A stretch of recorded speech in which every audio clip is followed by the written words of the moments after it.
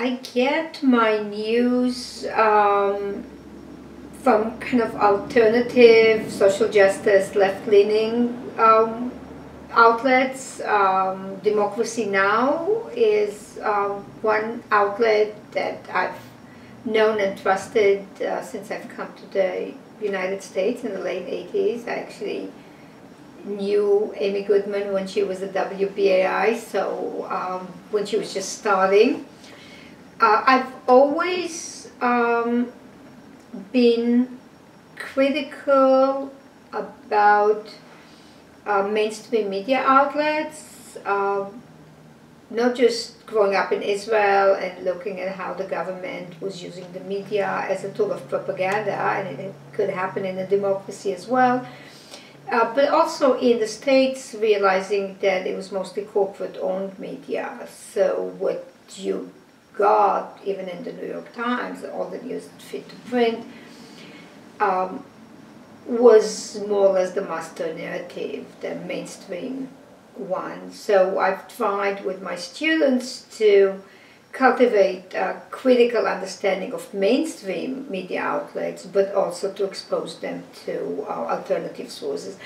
And then my other source is through my Facebook friends. I have close to 4,000 located all over the world, and this is how I get my kind of global international perspective from people in those countries consuming critical media that's a more kind of grassroots, bottom-up. What else can I say? There's one more thing that I'd actually mentioned to people these days. I have not read the New York Times regularly until the past few weeks.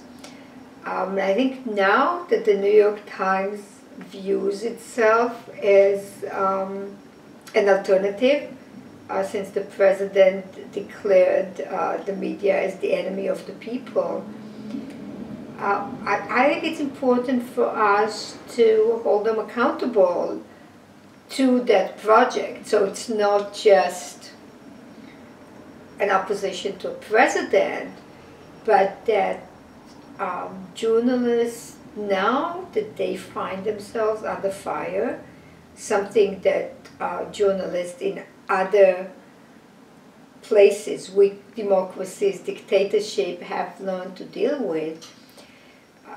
Now that that bubble of privilege burst, they are actually accountable, and they are accountable to the people to actually show that there is a mission there, that that pretense of neutrality and objectivity is only something that you can hold in a capitalist society when you're not being threatened or held accountable by the people.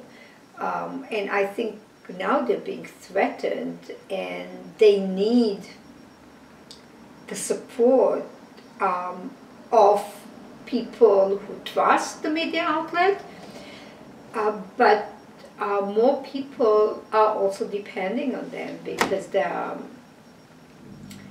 think the goal of the president and the people that he put in power is to inspire mistrust and lack of confidence in the media. And it is precisely because of that that I feel this sense of urgency to engage with mainstream journalists and in a way say welcome to the club of independent media that were always viewed like, you know, you have an agenda. And so I think it's important for us to support those journalists that were excluded from the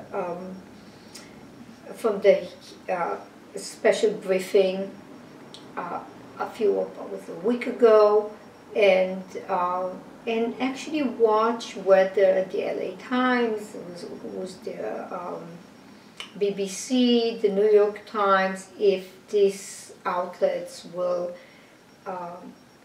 continue to put forth accounts that are critical of this kind of very dangerous attacks on the basic tenets of democracy, and free press is one of them. I think then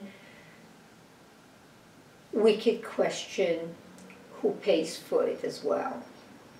You know, for now, what is dubbed as the liberal media was not that liberal. Now that the political spectrum changed and the entire political map is being redrawn, I think it's important for us to renegotiate the critical conversations between the liberal or liberal-leaning mainstream media and independent outlets that were to its left.